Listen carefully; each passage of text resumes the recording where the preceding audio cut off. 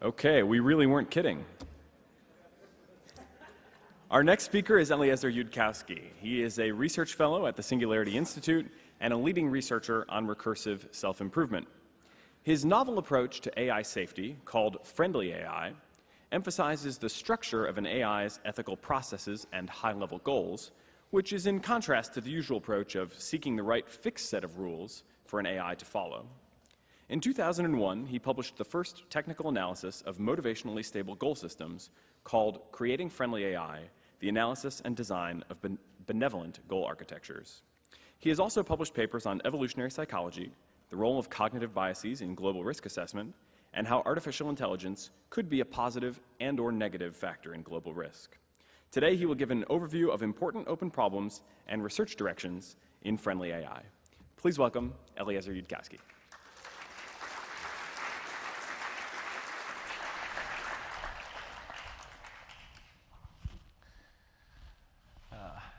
Falling slightly off the left edge of the screen over there, but hopefully someone can fix that.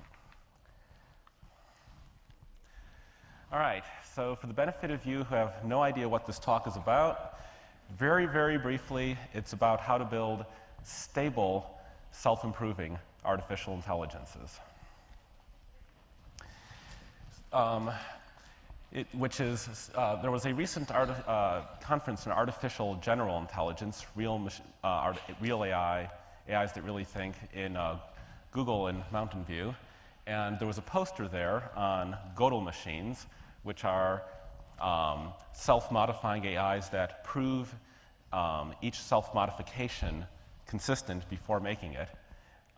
It's the sort of closest approach to the one we advocate. And they had 11 steps for what you need to do to make one of these, and step 7 was prove that making the self-modification has higher expected utility than leaving the code constant. And I went up to the person by this poster and I said, you know, I think step 7 is harder than all of your other steps. And in first open problem, I'm going to try to explain why. So this is not the problem of making a full artificial general intelligence, but it's a little toy problem. And let's say you've got a barrel that's 1/4 diamonds, 3/4 circles, 90% of the diamonds are red, 80% of the circles are blue. A random object is chosen from this barrel. You're told whether it's red or blue. You have to guess whether it's a diamond or a circle. If you guess correctly, you get $10. If you guess incorrectly, you get nothing. So, problem.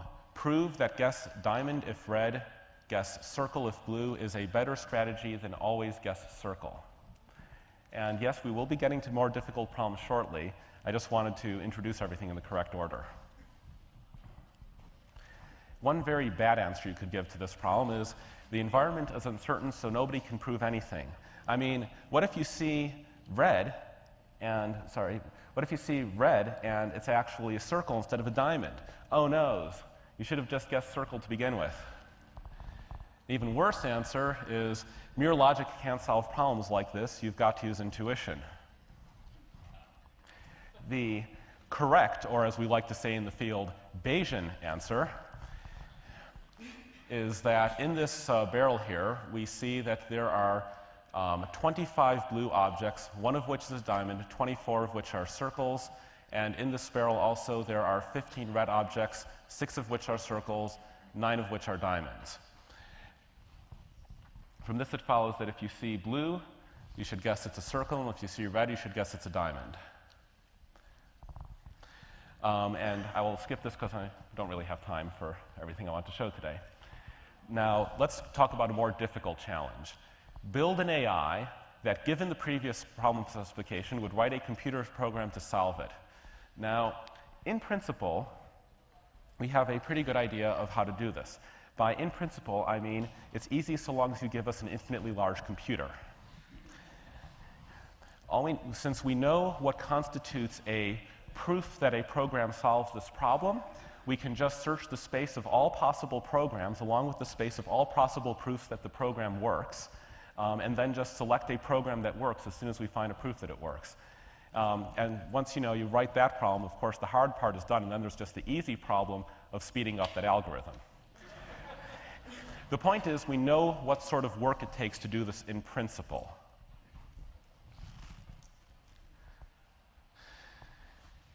Let's take it up another level of meta. Build an AI that's shown the general format of this problem invents a Bayesian updater to maximize the expected payoff in general for problems like this, including more complicated ones. It may not look like this, but we've actually just taken a quantum leap upward in the complexity of what sort of reasoning you need to do to understand this problem.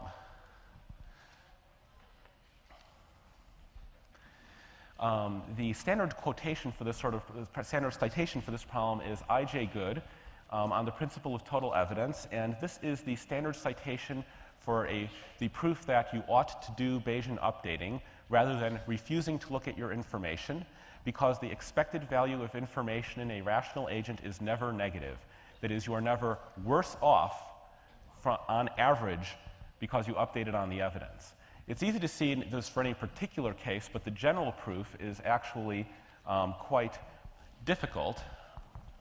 Or actually, pardon me, the general proof is actually quite simple, but it looks quite simple in retrospect. But it was actually 10 years between when the problem was posed in a sort of vague form and when I.J. Good put it into its exact present form and solved it, which is why he is the citation and not the 17 distinguished philosophers of science who previously replied to the vague form of the question, why should we bother to update on the evidence anyway? It's actually worth noting that 10 years passed between the question, why should we update on the evidence, and a precise mathematical answer to it, because you occasionally hear people say, we don't need to start on friendly AI yet, it's too early. Well, every time you read a math textbook and there's this one equation with a citation time of 1957, and then there's another citation with a citation time of 1957, it means that 10 years passed between equation 1 and equation 2. Basic math research takes time, especially if you go about it in a sort of loosely organized way. This problem is not actually that difficult to solve, despite the rather intimidating-looking solution over here. The thing was that it wasn't posed in the correct form, and nobody was specifically trying to do it, which is why it took 10 years. I'm actually going to simplify that for you and sketch the proof, again, very quickly. The problem is as follows. We have an unconditional strategy of always guess circle with an expected payoff of $7.75 per guess. We have a conditional strategy of guessing circle if blue, which pays $9.64 times each time you do it, and red and diamond if red, which pays $6.40 each time you do it. Why should it be the case that in general you improve your expected payoff each time you update using Bayes' theorem? The key thing is to notice that the unconditional strategy is a mixture of the conditional strategies weighted by the probability of seeing that particular evidence.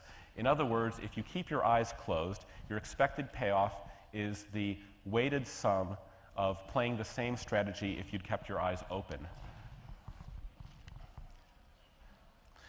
This in turn means that you can view the conditional strategy as picking the maximizing element of each row, whereas the unconditional strategy, you have to pick a single column. And since picking the maximizing element of each row is greater than picking the maximizing column, that is the core of I.J. Good's proof. And this is just a very small kind of the part of the math that would go into step 7 of a Gödel machine, where you're trying to prove that your modifications you make to your strategies increase expected utility. And again, note that even though this is very simple mathematically, the standard citation for the answer comes 10 years after the standard citation for the question, not necessarily because it's super difficult mathematically, but just because math actually does take 10 years if you're not sort of asking the right questions to start with and focusing specifically on the correct avenue for the answer. But with that proof in hand, we can see that the challenge of building a program which executes Bayesian updates in general is not, it involves more sophisticated math, but is nonetheless still straightforward given infinite computing power compared to just solving that one particular problem. So let's take it up another step of meta and ask how you build an AI that builds an AI that builds an expected utility maximizer. Again, contrary to what you're expecting, this is not all that much more complicated if you're familiar with modern mathematical logic, because even though the previous problem was solved in 1967, we're looking here at a problem that was solved in the 1930s by Gödel. Namely, we need proofs about proofs. So to keep track of the levels of meta here, the object level calculator just needs to execute one Bayesian update. At one meta level up, we need to build that calculator, which means we need to do proofs about expected utility in general. To build the AI that makes that AI, and yes, that is GladOS, we need to prove things about the AI proving things about expected utility. So one simple way of doing this would be to add to the base system that the first AI uses to search for its proofs an axiom which states that any proof that if a statement is, let's call the system P that the first AI uses. And we then have an axiom in P plus 1 which says if something is proven in P, then it's true. In particular, if you can prove in P that something maximizes expected utility, then that thing maximizes expected utility. Now, of course, we want the meta-meta AI that designs that first AI, but that's, pretty easy again. We just have system P plus 2, which has an axiom stating that if there exists a proof that's in P plus 1 that something maximizes expected utility, then it maximizes expected utility. So the recursion looks something like this. P proves blah, blah, blah. The base AI's proof system, the sort of proof system that we would use to follow I.J. Good's proof, it would have the sort of axiom you need in order to prove that doing a Bayesian update maximizes expected utility. P plus 1, which builds that AI, has to prove that if something is provable, this little box symbol means provable, in P, then it implies that that thing is true. Or rather, if there exists a proof, and the proof shows that P implies S, that implies S. Then if we want the meta AI that builds that AI, you just need the language P plus 2 that trusts the proof system P plus 1, which states that if something is that if there exists a proof that P plus 1 proves S, that implies S. Now, of course, what we really want, this is step 7 on that poster with 11 simple steps to build a Gödel machine. What we really want is a system which can prove that modifications of itself improve expected utility, which you might think would be as simple as having a language containing an axiom which says if a proof exists in this language of S, then S. I mean, it doesn't even seem like it ought to be adding anything to the power of the language, right? The language already trusts itself in some sense, so why not add this axiom?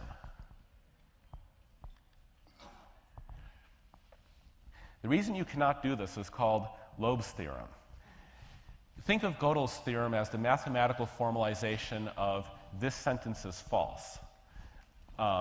Namely, this sentence is not provable. Loeb's theorem is based on the Santa Claus paradox. If this sentence is true, then Santa Claus exists. Now consider, my friends. Suppose that sentence actually was true. Well, if the sentence is true, then it's true that if the sentence is true, then Santa Claus exists. So if the sentence is true, then Santa Claus exists, which is just what this sentence says. So it is true, then Santa Claus does exist. It also works for God.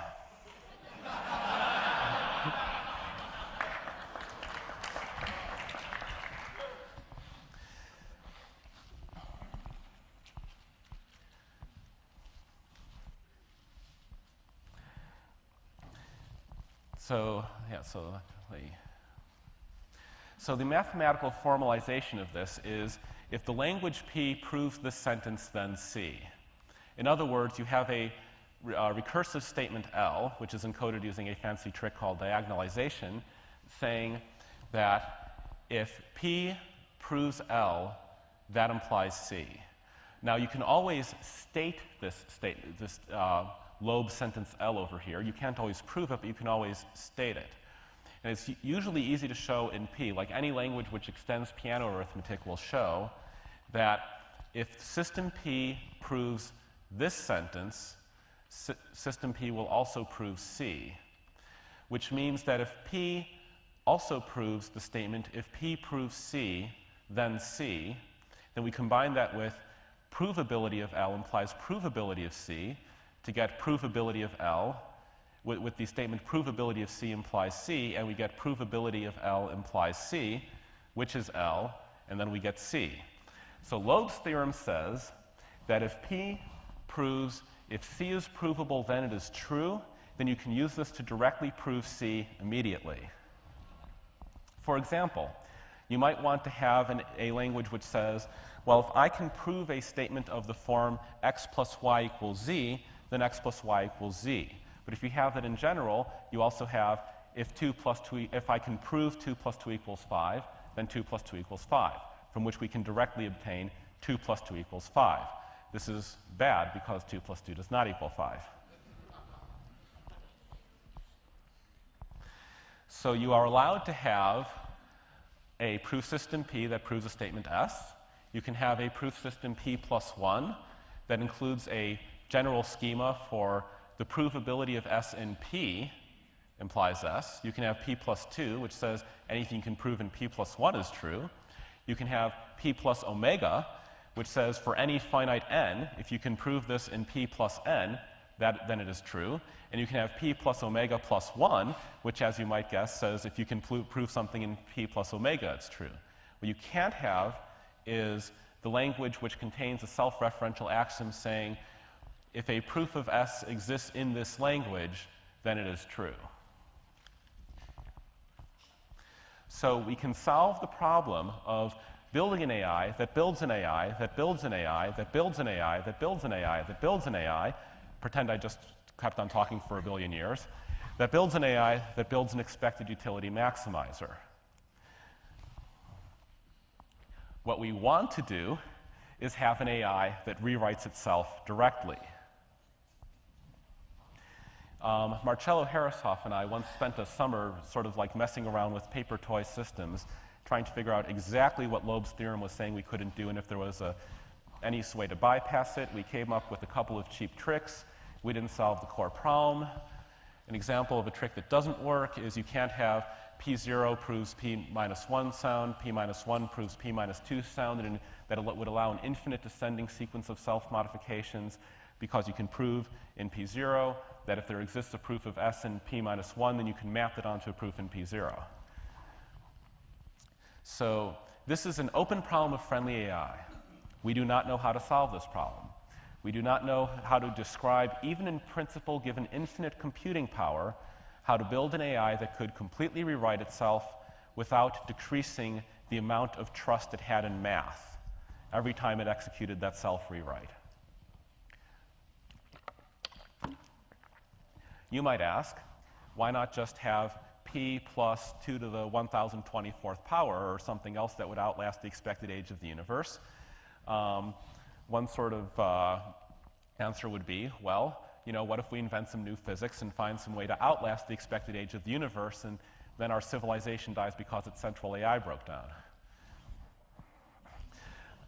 Another answer is that a sort of like deeper answer is that you will run into a version of this problem anytime the AI notices it has a proof in memory. And if it's a fully reflective AI that has full access to its own source code and reasons about its own source code, the AI is going to ask itself, wait a minute, just because I remember proving this theorem, why should I trust it? I mean, just because something is proven in my base language doesn't mean that it's true. And the deepest answer is that a conundrum like this tells us that there are things we don't really understand yet about self-modification, that we do not understand the math of an AI modifying itself even in principle, as well as we understand, well, here's the game tree of chess. You can reach this position from that position. We understood how to solve chess in principle, given infinite computing power, a long time before we could solve chess in practice. This is a problem we don't understand in principle.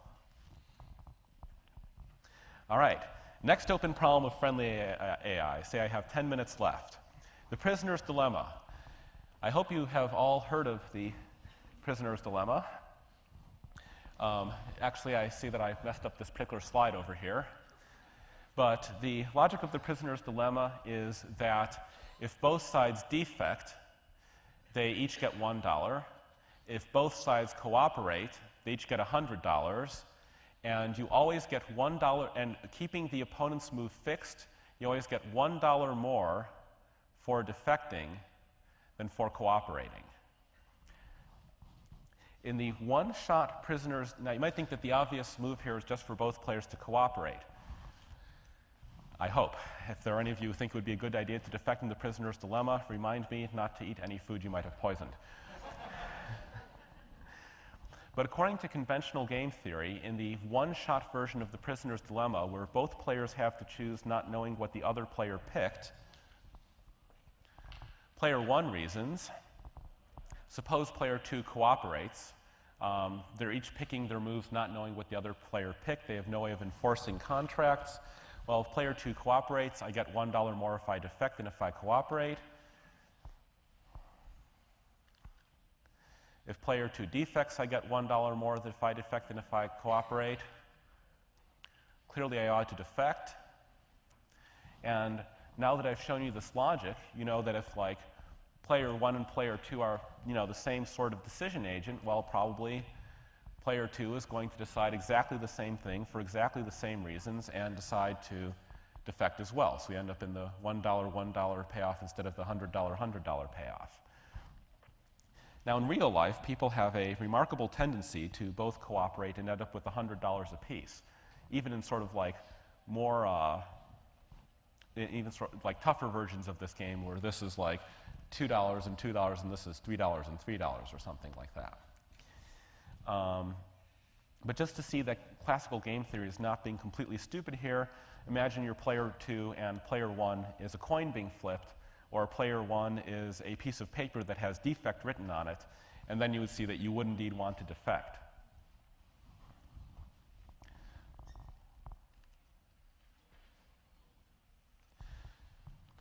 Now, you might think, well, maybe you ought to realize, well, the other player's probably using pretty much the same line of reasoning as I am. They'll probably decide pretty much the same thing I'm deciding. So I'll cooperate, and then player 2 will probably decide the same thing, and we'll both end up getting $100. Douglas Hofstadter proposed something like this informally in a Metamagical Themas article. He called it super rationality, a term I would actually object to. For there is nothing above rationality.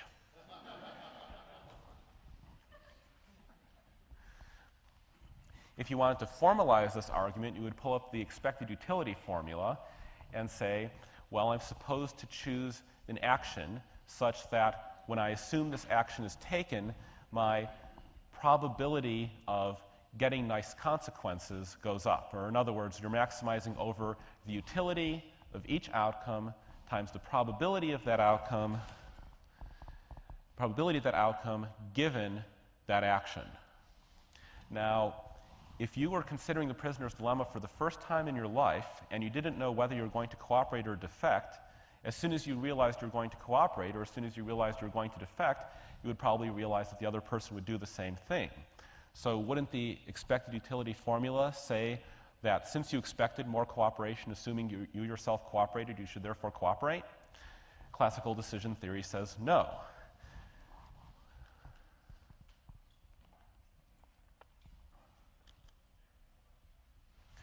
Due to something called the smoking lesion problem. This was a thought experiment that was very influential in the modern formulation of decision theory. It's based on an embarrassing historical episode in which somebody named Fisher, one of the great enemies of the Bayesians, that's how you know he's a bad guy, testified in front of Congress that the massive observed correlations between lung cancer and smoking didn't prove that smoking caused lung cancer, since, after all, it could be that there was a gene that caused people to like the taste of tobacco, and also made them more likely to get lung cancer. And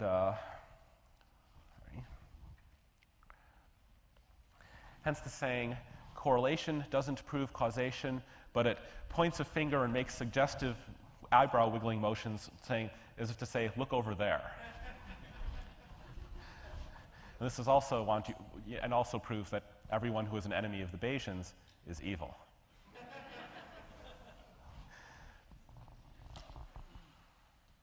So the idea here is that suppose this was actually true. It's a bit of a confusing example, but it's also a standard example, so I'm going to use it. Suppose it's actually true that smoking does not cause lung cancer directly. There's just this genetic lesion which causes some people to enjoy the taste of tobacco and also get lung cancer. Should you decide to smoke, it can't cause you to develop lung cancer, but presents you with the bad news that you're statistically more likely to have this genetic lesion. Clearly, in this case, not in real life, you would ought to smoke because it can't actually make you get lung cancer. Now, why is this going backward? There we go. And the rule here is that when you calculate the effect of an action in the expected utility formula, you update the causal descendants rather than the ancestors in your Bayesian network. If you observe someone smoking, you update your probability that they have the genetic lesion, and then you update the probability that they'll get lung cancer. So if you observe someone else, then you update the straight way.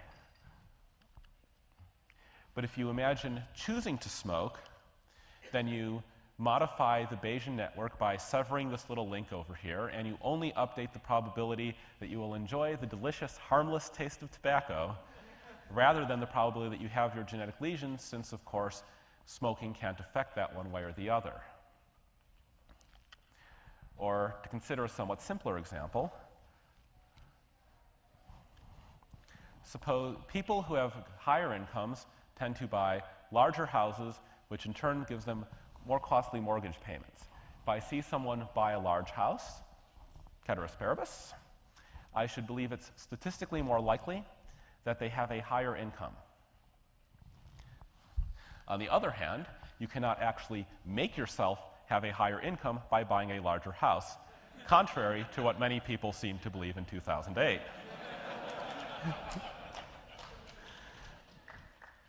So the general rule in classical decision theory is that you calculate the expected utility of an action by looking at the effects descending from an action without updating the probabilities of the parent causes, which we write using the counterfactual conditional over there. So the real formula is in probability of O, as if given that you see A, it's probability of O given that you do A. And in the prisoner's dilemma, well, there is some sort of background probability that rational agents are cooperative, but according to classical decision theory, you can't make the other agent be cooperative by cooperating yourself. You are only supposed to do that which physically causes good things to happen, therefore defect. And it was generally believed that it was impossible to write out a general computation, a general decision formula that's the same in all cases, which would cooperate on the one-shot prisoner's dilemma without also buying larger houses in order to have higher incomes.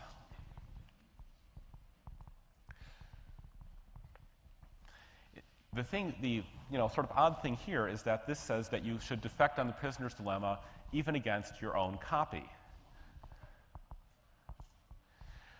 Now, in other words, like, let's say you're both AIs, because at the Singularity Institute we think in terms of AIs. Classical decision theory says you should defect against an AI that is an identical copy of your own source code. Seems a little odd. What we think should happen is that if the AIs know that they're copies of each other, they should prove that they will take the isomorphic action in both cases, and then decide to end up on the cooperate diagonal rather than the defect diagonal. almost out of time over here. So there's a general principle: choose as if controlling the mathematical output of your own computation, which we tried to formalize over here. You have a sort of self-referential statement that you do the maximize A over the utility of each outcome times the probability of that outcome, assuming that this current computation outputs A. And I had a bit more I want to say about this in Newcomb's problem, and how you can, if you have our type of decision agent working with a classical decision agent, it can blackmail it and take its lunch money. But I'm actually just going to go ahead and skip to some of the open problems in timeless decision theory, like proving a blackmail-free equilibrium among timeless strategists, avoid proving contradiction inside the formula there, better formalize the hybrid of causal and mathematical inference, and here are all the other open problems in friendly AI I totally didn't get to in this talk, and I'm now totally out of time, so maybe they'll gong me off the stage and maybe they'll give me time for one question, or take one question. Anyone have a question? Oh.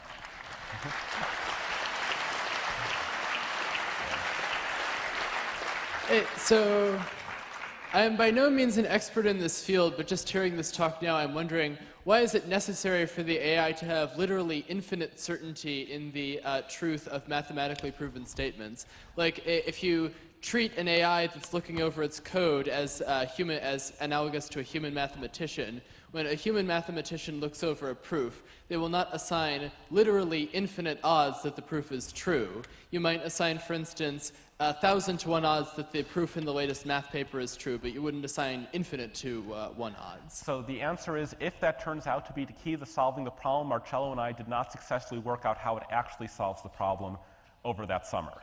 So could be the key, but if so, we didn't find it, and we did look in that particular place.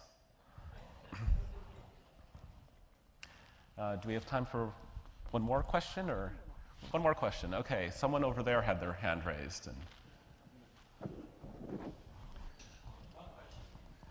Well, wait for the mic so it's on the historical record. Thank you very much. Do you think construction of AIs ought to wait until these issues are resolved? Okay, so part of the part I had to skip over was the part where I tried to explain how if you start out with the wrong decision theory, it does not actually self-repair. It turns into a different thing that's actually still wrong. It's not reflectively consistent, but when it repairs itself, it doesn't heal. And if you build an AI using the wrong decision theory, and it runs into another AI that uses a better decision theory, the better AI can use blackmail to take all of your AI's lunch money by threatening to blow up the universe unless the first AI gives us its lunch money. So there are penalties to just building AI with the wrong decision theory. And if you build an AI that doesn't preserve its utility function through lots of self-modification, there's an even larger penalty, which is that it just kills you directly because its utility function ends up as some completely odd thing that isn't quite what you had in mind. So do I think it ought to wait? I think that realistically speaking, they won't wait. I mean, I've talked to these people. And so I'd just like to run off and solve the problems ourselves very quickly before they go ahead and do things anyway, which they will. And that would be my answer to that, and that's pretty much what the Singularity Institute is indeed all about. And I'm out of time. Great job. You need the plug? That's fine.